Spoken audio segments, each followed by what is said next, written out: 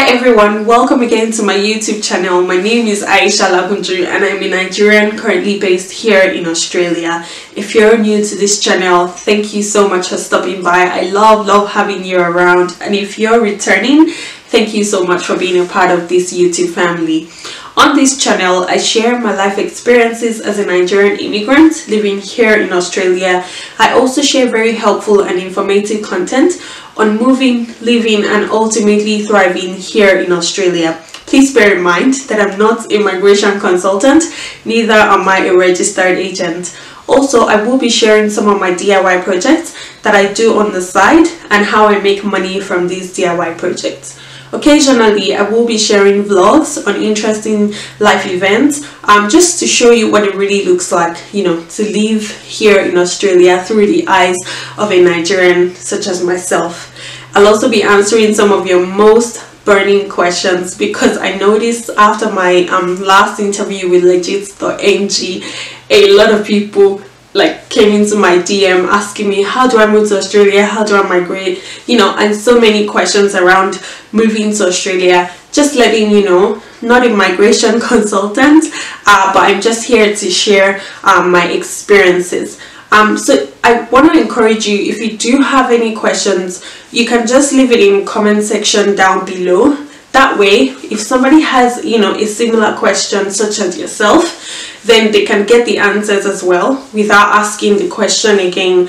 So because I look into the questions, and that forms part of the topics that I share here on my channel. So based on popular demand, today I will be sharing how you can do your immigration process all by yourself without the help of an agent from start to finish. So look, if I can do it myself, you surely can do it by yourself, except of course if you have the money to pay an agent and you really don't have time to sit down with paperwork, by all means go for it. Just make sure you're not paying like a scammer or somebody who's going to run away with your money, or make sure you are using a reliable agent, someone who's registered. They're called MARA, M-A-R-A, MARA registered agents. So just make sure you do your due diligence before you give away your hard-earned money to someone. Otherwise, for the sake of this video, I will be talking about how you can do your immigration process all by yourself from start to finish. So let's get right into it.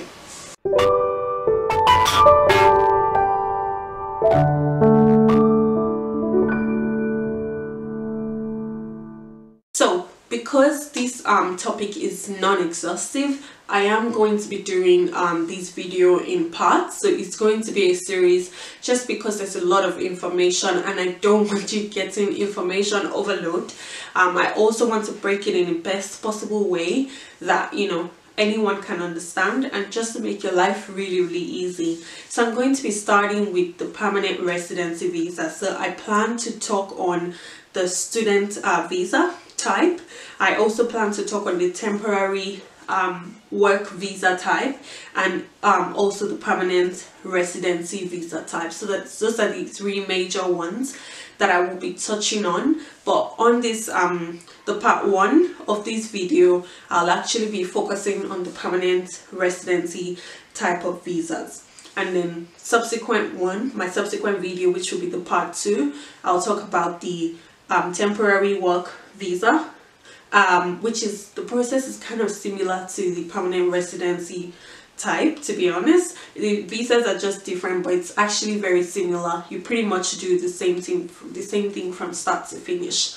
The third one is going to be the student visa, which subsequent weeks I will be covering that one in a part 3 of this video. So it's going to be 3 parts for the video, and then I'll be publishing that on my channel.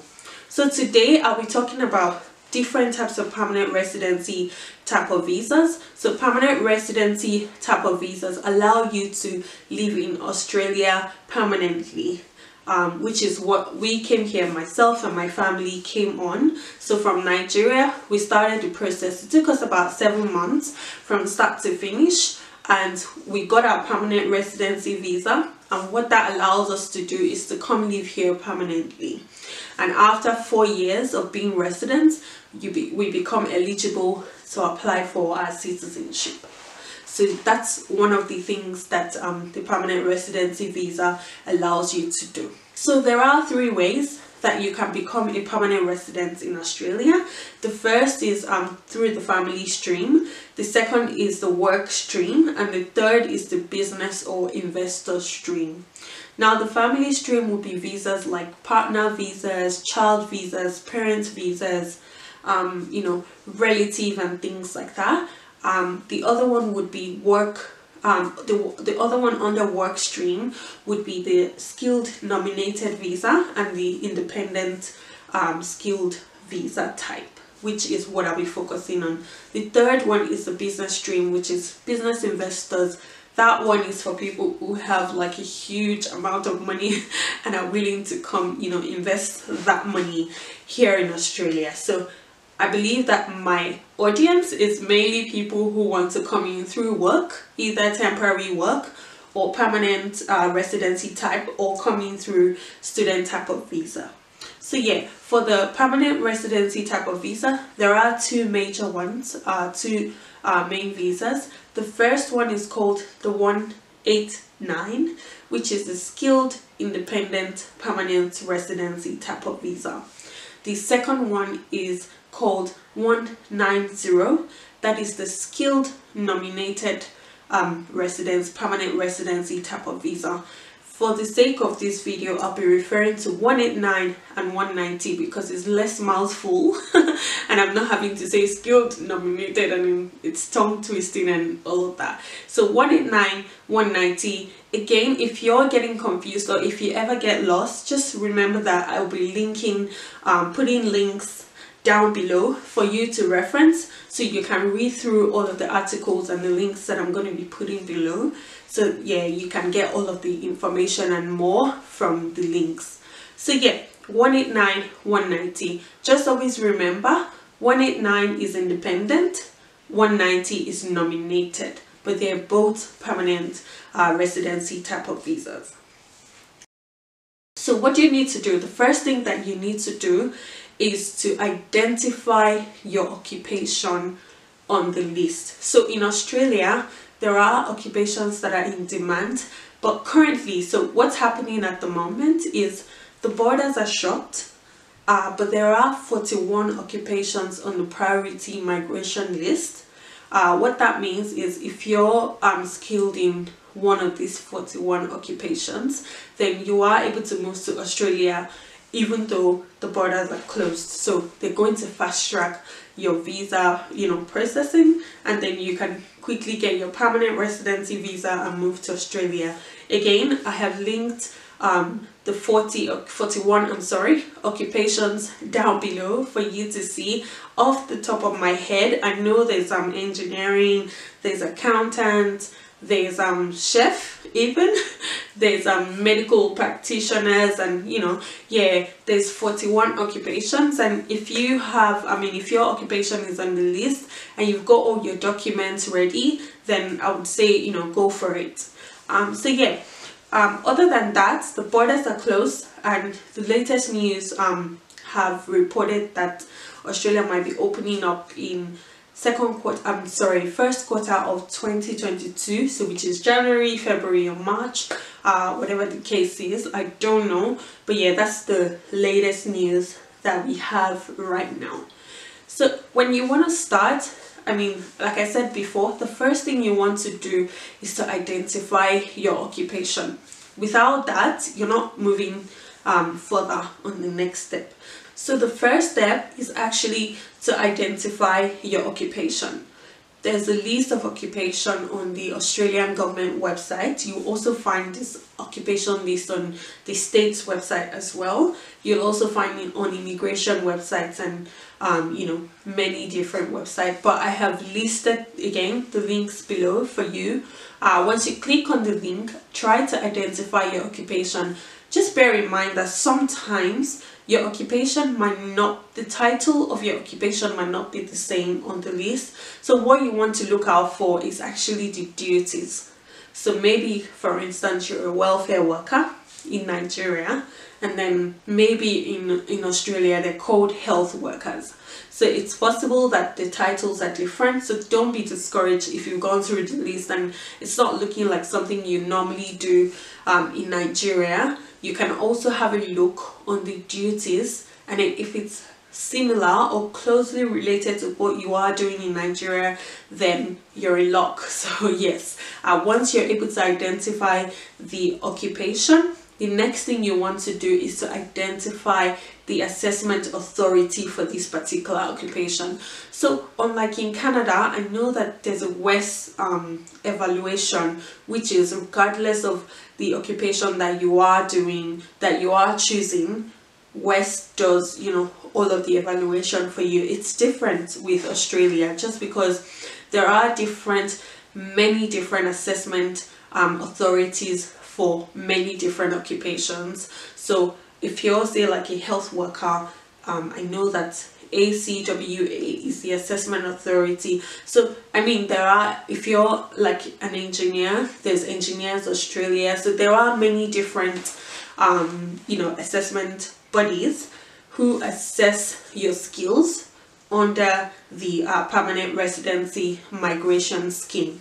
So essentially what they do is they review both your skills and your qualification to check to see if it is suitable for migration purposes. I always tell people, like, this is, I believe, is the most important step of the migration process, because if you get it wrong at this stage, then you're not going any further. So if you submit your assessment and they come back to say it's negative, so if they say, oh look, your qualification and your skill is not, they're not suitable for migration purposes, then that's the end of your journey, except if you reapply or whatever. And I mean, all I'm saying is until you get a positive assessment, then you're not moving any step further. So yeah, after you've identified your occupation, make sure you identify the assessment body. And once you identify the assessment authority for your occupation, the next thing you want to do is to familiarize yourself with the website and all of the requirements they're asking for. For me, if I'm doing any type of application, truth is, if they ask me for A, B, C, and Z, I normally give A, B, C, and Z, and sometimes even more, you know. So yeah, what you want to do is to make sure you familiarize yourself with what they're asking for and do your best to provide all of the things they're asking for. What that does for you is to make your application very seamless and quick as well. So I find that my skill assessment report actually did come back in less than 4 weeks, I think. That's because, I mean, I'm not saying it could be luck, it could be anything, whatever you want to credit that to, but I do believe that I put in a very clean, nice application. Everything that was asked for, I, you know, put it in a nice order, saved everything in PDF. It was such a neat application, and if I was the case officer, honestly, these applicants would have made my life really easy. So when you're doing your application, try to think like the case officer. You want to put together a nice, clean application to make the life of your case officer really, really easy. That way, they'll also make your life easy because it's quicker for them to make a decision. They can see that, you know, applications all nice and clean. You get your result back in no time. It's time to start gathering all your documents. So like I said before, it will be things like, for your qualification skill, it's going to be your BSc, Masters, Advanced Diploma, whatever degree that is being asked for, your transcript as well. And for the skill, it's going to be things like your offer letter, your reference documents. So reference documents is like things where you list out all your duties, and it'll be signed by your supervisor or your manager or whoever's going to be signing, and contact details of maybe like your HR or your supervisor as well, because sometimes they call to actually do verify some of the claims that you are making. So yeah, documents like your tax, if you do have them, your tax certificates, your pay slips, So just think of all the many things that you can put together to show that you did work in a place. Things like pay slips, reference forms, offer letters, promotion letters if you were on probation, end of probationary period, things like your confirmation letters, and all these many things. You start to put them together. One thing I must say is, before you actually do start, you want to check the link below for an eligibility calculator. I've also put down below a link to actually check how much you're going to be spending. So I know that the permanent residency visa alone, the visa fee alone, is about $4,000. So there's also a calculator that I've linked below. You can put in, if you're coming with, say, dependents, maybe you have a family, you have kids, you have a partner, whatever the case is, you put in your situation in this calculator. It tells you potentially how much you are going to be spending, but bear in mind, it only tells you how much you'll be spending for the visa fees alone, not the because you're going to pay medical fees as well. So if you're like a family of 4, imagine, just multiply that by 4. Or if you're just one person, just think of that as one person. You're going to pay medicals, you're going to pay for things like police reports, you're also going to pay for the skill assessment as well. I remember at the time when I paid, that was back in 2017, I paid about $314,000 for the assessment. And again, I believe that was owing to the fact that dollar was really high at that time. So it was 1 naira to $500 US. I don't know what it is now in terms of conversion, but just for the visa fee alone, you are going to be paying 4,000 Australian dollars. So I think it's about 4,015 or 4,000, just 4,000 and a little bit on top of that, Australian dollars. So you want to check how much it will cost you before you start anything at all, just to be sure that if it's something that's within your budget. Then you also want to check the eligibility points. That kind of gives you an idea of where you are in terms of points. Again, when I did my process in 2017, the minimum points that you could have to even be considered eligible was 60 points. Right now it's 65, but realistically you should be aiming for about 85 to 95 even. I don't really know what the situation will be like once they open up the borders, really, because I feel like once they open up the border, maybe things can go back to normal, like what it used to be. Nobody can really say for sure for now, but yeah, like the minimum is 65 points. And yeah, you want to check the eligibility calculator, and that kind of helps you, gives you an idea. So in terms of the eligibility points, it's a points-based test visa. It puts into consideration things like your age, your qualification, your language skill. It also puts into consideration the number of years that you have acquired on that particular occupation that you are going for. So yeah, just check down the link below and see what you come up with in terms of points, and then also check how much you potentially be spending on your visa fees and things like that. So back to what I was saying is, once you've gathered your document, it's time to now put together those documents and submit to the assessment authority. Thank you for watching my video. Please hit like, subscribe, and don't forget to turn on your notification bell so you don't miss out on any of my new videos every week. See you later. Bye bye.